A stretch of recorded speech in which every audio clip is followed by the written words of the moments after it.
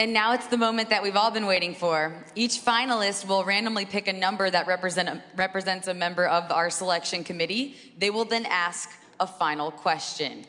All right, here we go. We begin with you, Georgia. Don't be intimidated by the music. Please select a number. I have judge number 2.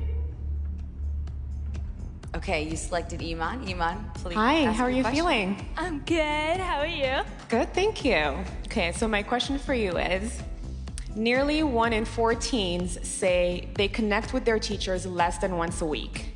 Do you believe it's possible for distance learning to be effective despite a lack of in-person engagement?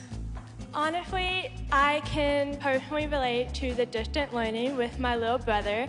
He is on the autism spectrum and he needs that social interaction. So I feel like having the social interaction really helps with the education because with him being on the autism spectrum, it makes it a little bit more difficult. But I feel like in the teacher side, there's ways that they can make the interaction more effective. Thank you. Great job, Georgia. Oregon, you're up. Please select a number. I have judge number 3. Judge number 3 is Kaylee Graham. Would you please read your question?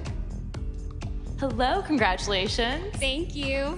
My question for you is, it has been said that all politics are local. With that in mind, what law would you like to see enacted in your home state?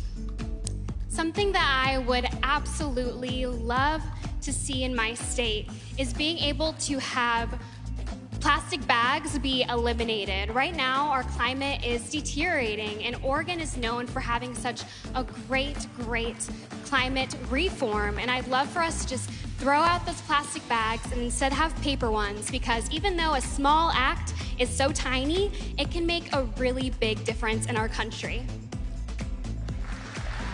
Thank you so much, Oregon. All right, you're up, Nebraska.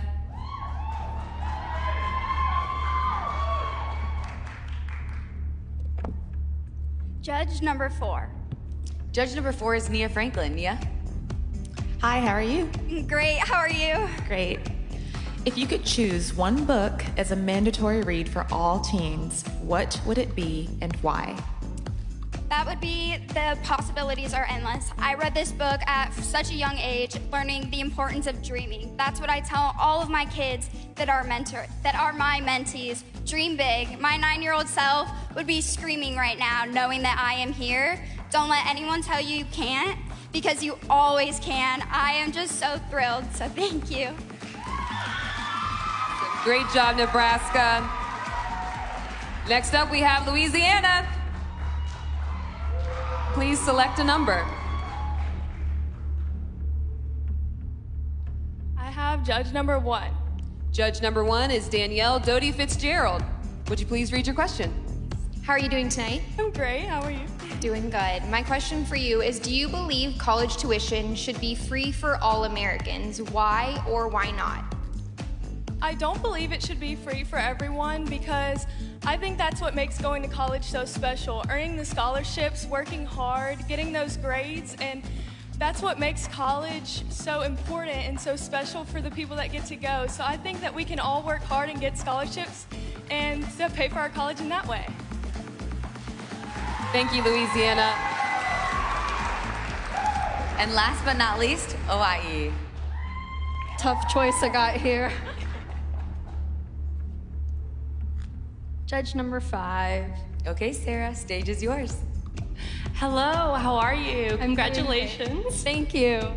Okay, so my question for you is, what has experiencing a global pandemic taught you about life? Well, of course, this global pandemic is very unprecedented and has taught me a lot about life. For me, especially, it's taught me to appreciate my family. I got to spend so much time with my family, my little sister and my little brother. I love them dearly, and I know that soon in spring I will be going off to college and I won't have those precious moments with them. So really it's just to cherish those around me, and really just, it's so honorable that I get to represent my home of Kauai. So just being at home is so wonderful. Thank you. Thank you, Hawaii. Family really is everything.